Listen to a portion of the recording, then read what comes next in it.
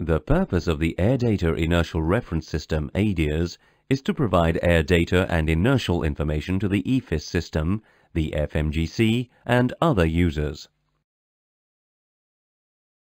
The A330 A340 has 3 separate, but identical, air data inertial reference units. Each ADIRU combines an Air Data Reference Computer, or ADR, and a Laser Gyro Inertial Reference System, or IR.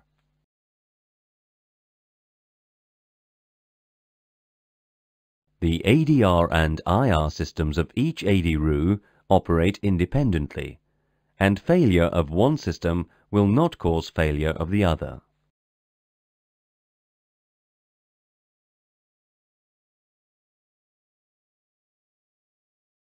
The ADR part receives information from aircraft probes and sensors.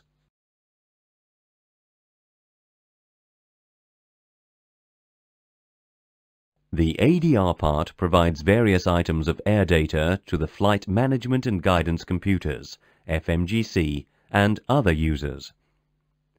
The air data provided includes Mach, airspeed, temperature, overspeed warnings, barometric altitude, and angle of attack.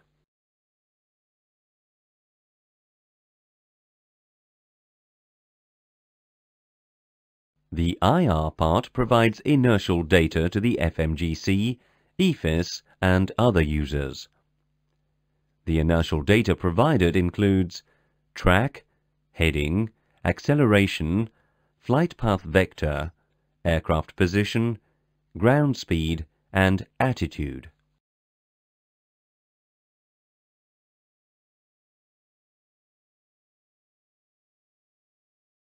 The 3 ADIRS are controlled through the ADIRS panel, located on the overhead panel.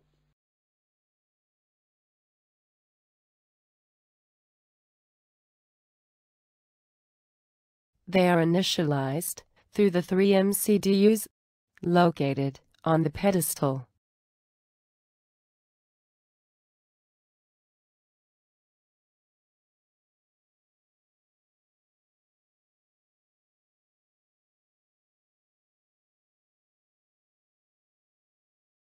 And by 2 of the switches on the switching panel located at the front of the pedestal.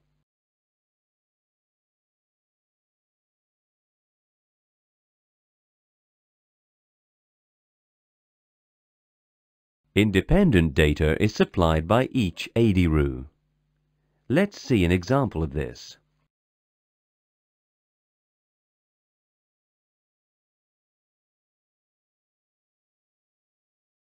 In the EFIS system, ADIRU 1 supplies the captain's EFIS and ADIRU 2 supplies the first officer's EFIS.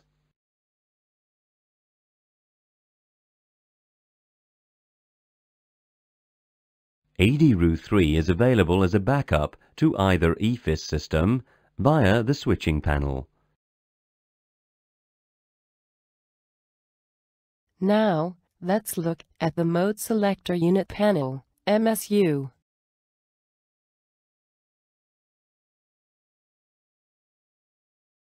The panel is divided into 2 parts, the upper section for the IR and the lower section for the ADR.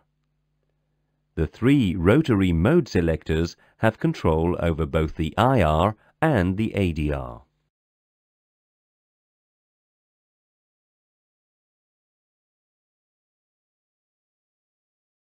The controls and indicators for the individual ADIRUs are grouped and arranged in the following order: 1, 3, and 2.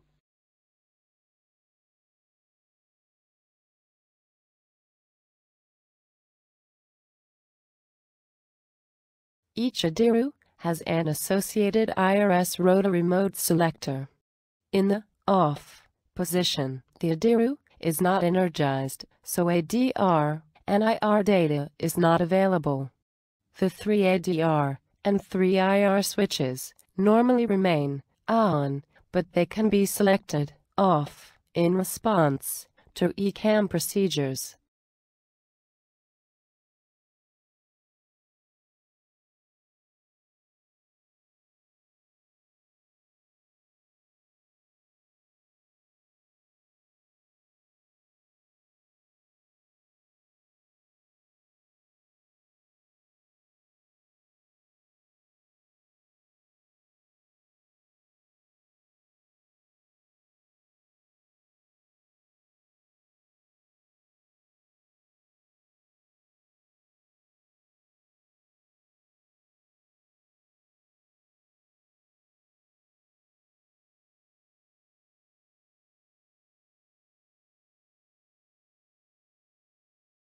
In the nav position, the Adirs are energized.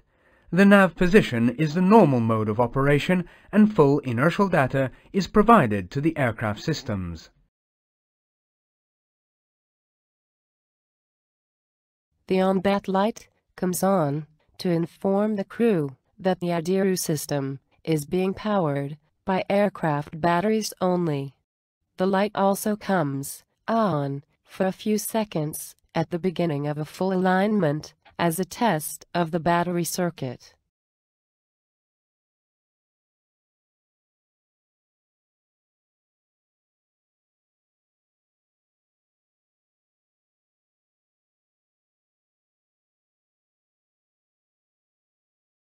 Present position information for Adirs alignment is normally entered via the init page of the MCDU. This method will be explained later.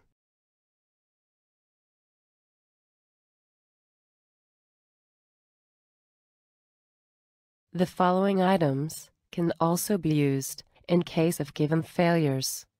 The ATT position of the Adirs selectors allows the selection of this IR mode, providing only heading and attitude information.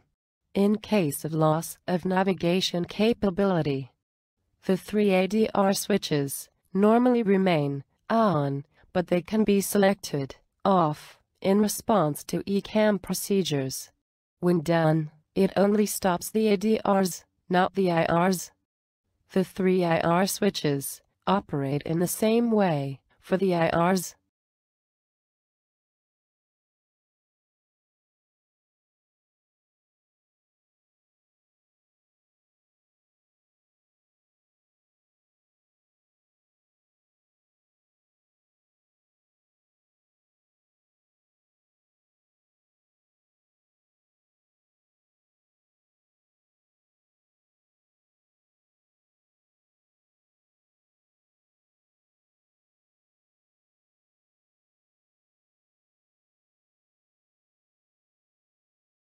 In case of unreliable airspeed indications, for example after the 3ADRS failure, the backup speed and the altitude indication are available on both PFDs, provided the 3ADRS have been set to off. The speed scale is replaced by a backup speed scale, BUS, based on the aircraft's angle of attack AOA information and on the slat flap configuration from SFCC. The backup altitude scale is based on GPS altitude information. Due to the GPS altitude inaccuracy, the last two digits are double-dashed. The vertical speed indication is not available.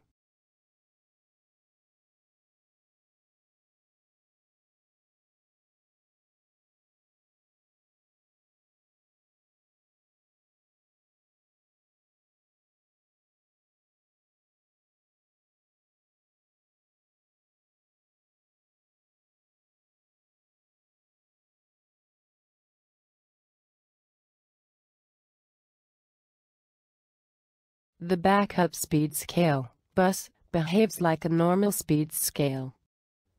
High speeds, fast, towards the top. Low speeds, slow, towards the bottom.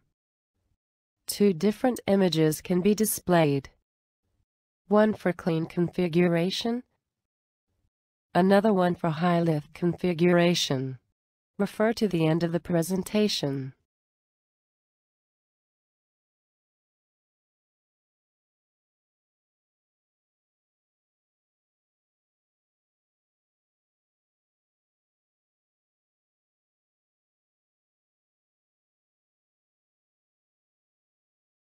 The scale is divided in 5 colored ranges. A red upper area above Vmax with decreased load margin, an amber red upper area between Vmax with decreased load margin and Vmax with normal load margin. The green area is in accordance with the normal speed range between VLS and Vmax. An amber red lower area between VLS and VSW, and a red lower area which indicates the stall speed area.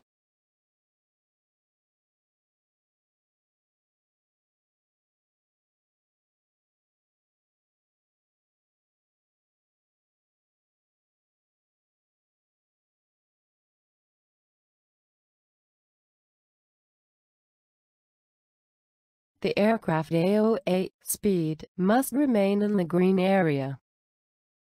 For each configuration, a fixed green bug indicates the target speed, which is the optimum speed that the flight crew must maintain, especially during approach and landing. The target speed is automatically set by the system. The aircraft current speed is indicated by a fixed yellow horizontal bar with a yellow triangle.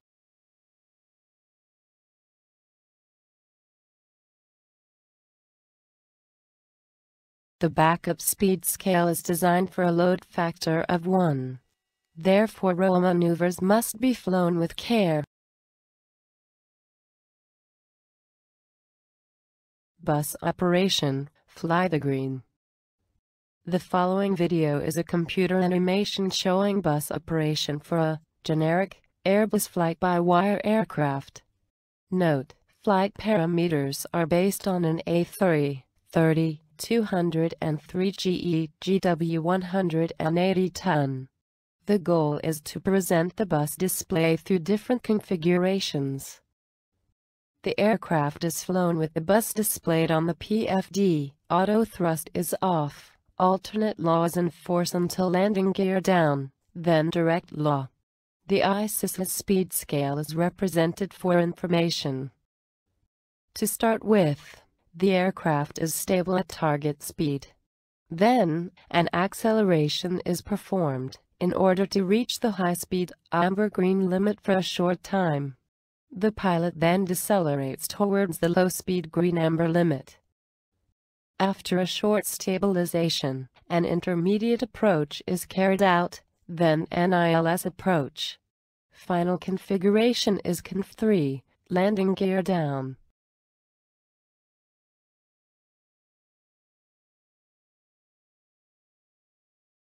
Acceleration.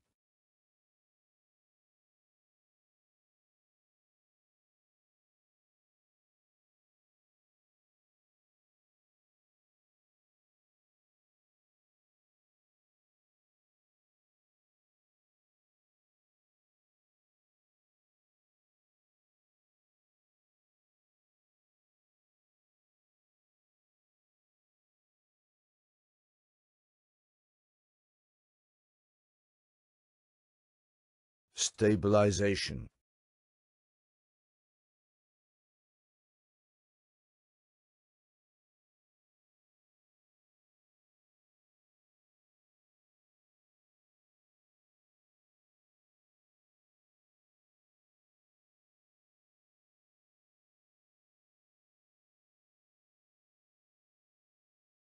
Deceleration.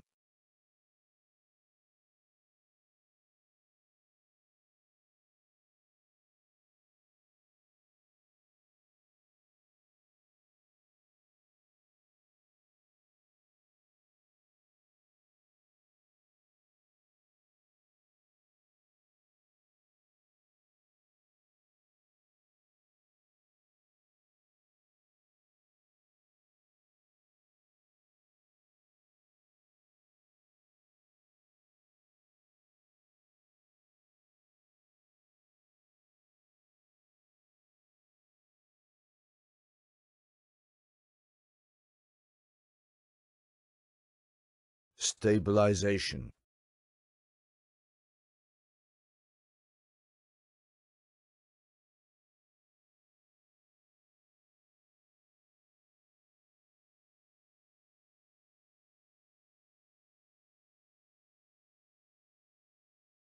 ILS on. Flaps 1.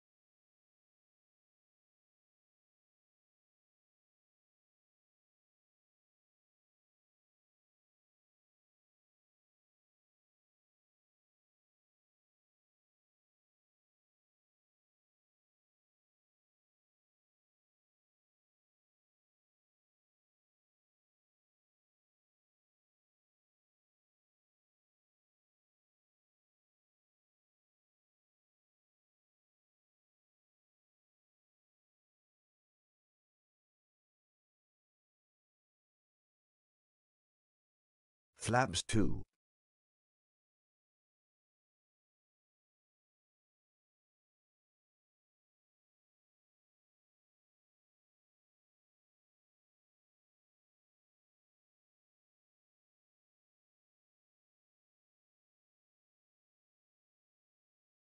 Gear down.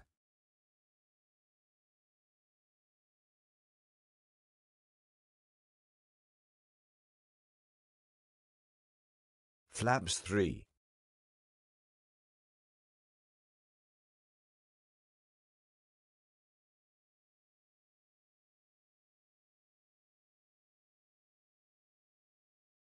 Final approach.